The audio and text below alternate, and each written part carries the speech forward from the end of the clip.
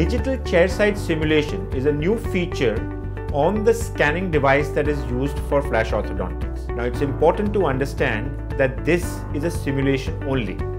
How does this happen chairside? Let's have a look.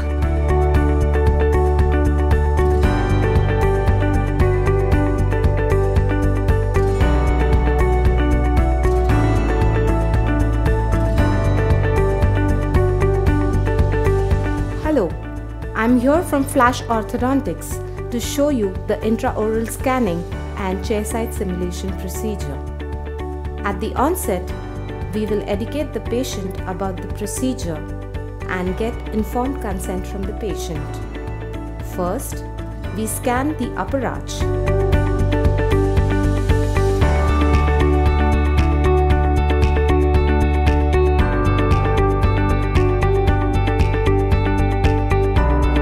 Then, we scan the lower arch.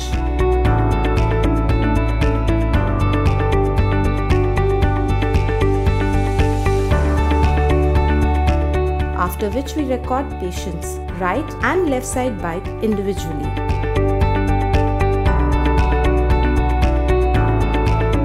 Once the scan is recorded and approved, we use the software to show the post-treatment result via our flash chairside simulation.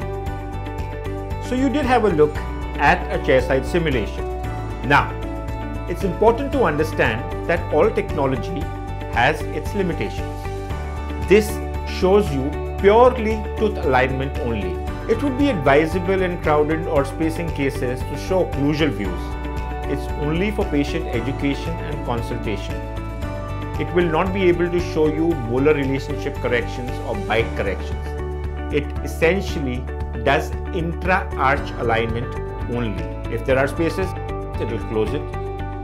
If there is crowding, it will align it. If we educate our patients about the pros, cons and limitations, we can use this kind of an outcome simulator in a much better manner for chairside consults. Ultimately, it is your flash plan which will be the detailing of how your treatment is going to proceed. For that, you will have to refer in detail and discuss your flash plan with the design team at Flash Orthodontics. Use technology wisely and smartly.